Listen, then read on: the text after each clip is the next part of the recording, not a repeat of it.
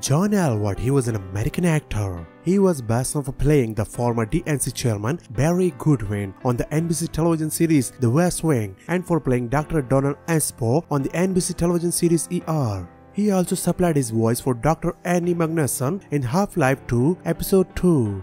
He was born on 7th of November 1946 in Washington, United States. Died on 16th of May 2022. Died due to natural causes. He was 75 years. Marnie Schulenburg, she was an American actress who was best known for her role as Allison Stewart on the CBS soap opera As the World Turns. She made her film debut in the romantic comedy Made for Each Other 2009. She had guest roles on the television shows Fringe, Divorce, Manhattan Love Story, Army Wives, and Blue Bloods. She was born on 21st of May 1984, died on 17th of May 2022, died due to cancer. She was 37 years. Chete Lera, he was a Spanish actor with a long film and television career in addition to a stage career. He featured in films such as The Red Squirrel, Secrets of the Heart, Familia, Barrio, and Open Your Eyes.